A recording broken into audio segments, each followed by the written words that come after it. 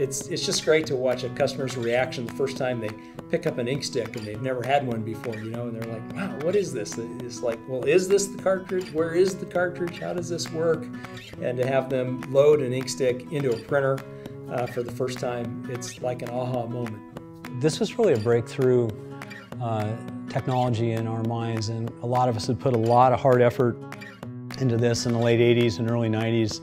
You know, originally it was all about getting color on just plain paper. That was the main thing. With the other technologies out there, you had to use special paper. This is the nice stuff, right? This is business quality paper. You could use recycled media, 100% recycled media, and your prints will all look great.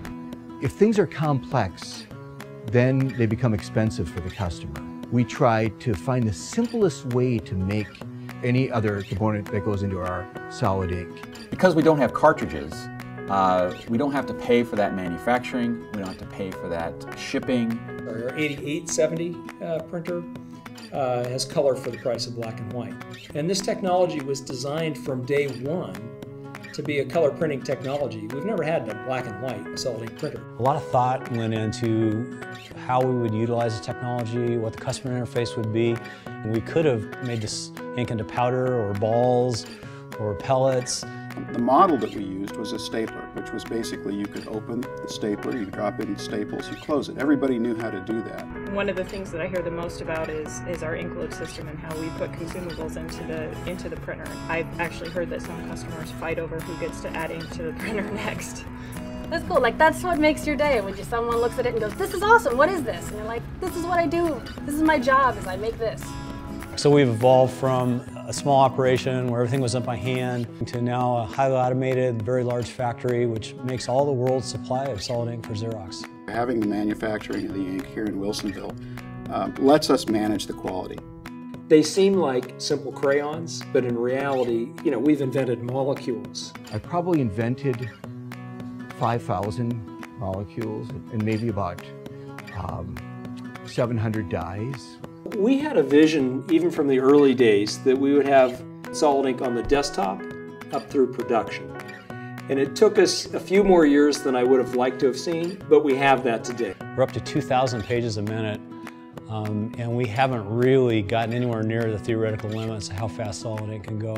So we test full coverage images, which is not particularly customer-like, but we run it to the max to verify that in all cases it exceeds life.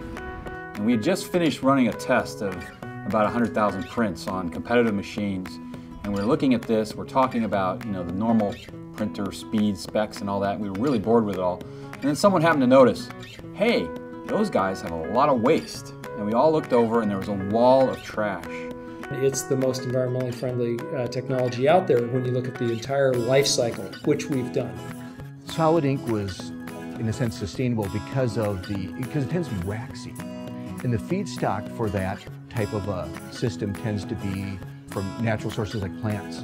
You know, this sort of, you know, work to be greener is just a way of life for us out here. It was not the conscious thought, it's just the way we work.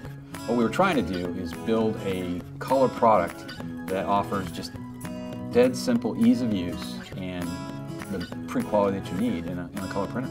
It's a true engineering feat that we get this going, but we have a lot less complicated stuff that the customer has to deal with. That's where I get a lot of my energy, even going forward after all these years, is seeing things shipped, knowing customers are using our products and they're solving real world problems, and people are actually productively using the stuff that we work on so hard. And more than anything, I just want to ask them a million questions about what it is that they like and they don't like. You know, see if the things that I enjoy about solid ink are the same things that they do.